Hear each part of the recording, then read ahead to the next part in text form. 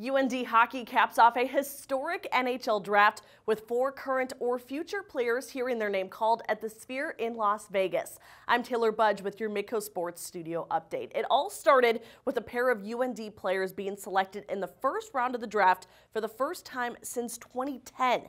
Incoming freshman Sasha Boisvert was selected 18th overall by Chicago. Boisvert scored 36 goals for Muskegon in the USHL last season. Just 12 picks later, at number 30, the New York Rangers choose E.J. Emery, the incoming freshman defenseman, spent last season with the USA Development Program.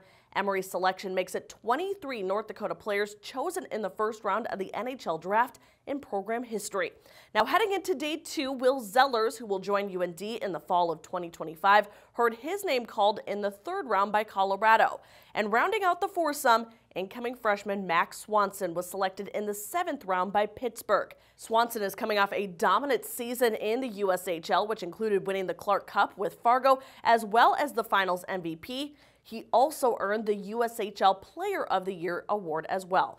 And North Dakota has had at least one player selected in the NHL Draft every year since 1999, which is the 3rd longest active streak in the country.